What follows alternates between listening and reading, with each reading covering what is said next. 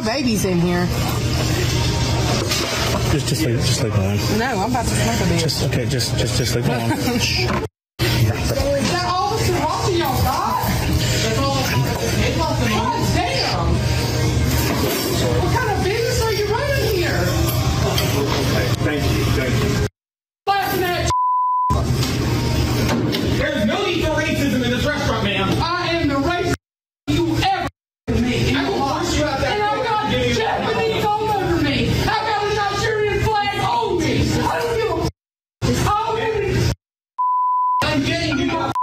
There's no need to be racist. After giving your boss a will leave this room. You goddamn right I will. No, I'm never. Thank you. I just wanted some hot sauce. I wanted some hot sauce. She is acting crazy.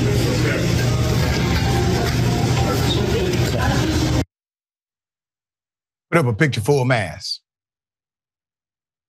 Obviously, this Karen who decided to engage in racism,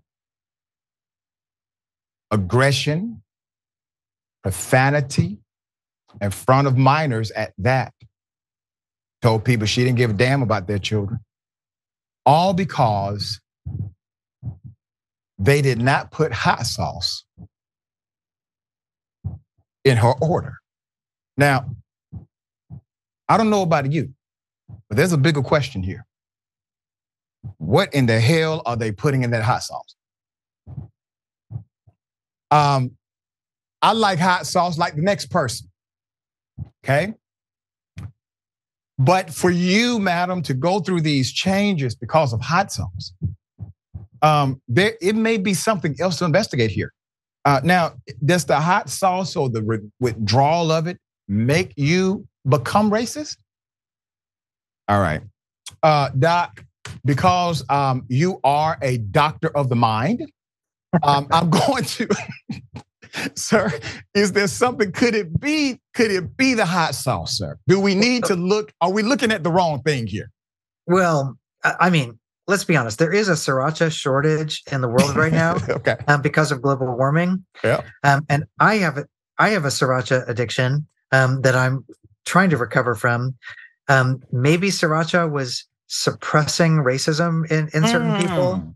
And so point. it's sriracha withdrawal or something like that. But I don't know. Every time I always think like it's a really high bar to get on your show with a kind of Karen video. And this woman met that. She surpassed the bar. Surpassed the bar. Like people who do this kind of thing. So I don't know.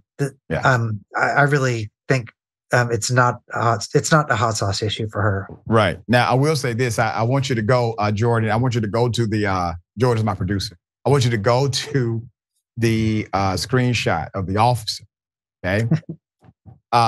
Because officer comes in and they're trying to reason with this person who obviously is quite unreasonable. And I have to imagine if this would have been a black male acting in that manner inside of a facility with children and everybody else, and a cop happens to be there, does the cop say, listen, I'm trying to reason with you. Can you just walk outside with me? Just calm down. Everything's gonna be okay. We'll get you your hot sauce. No, I think it would have been a completely different ending than what you saw.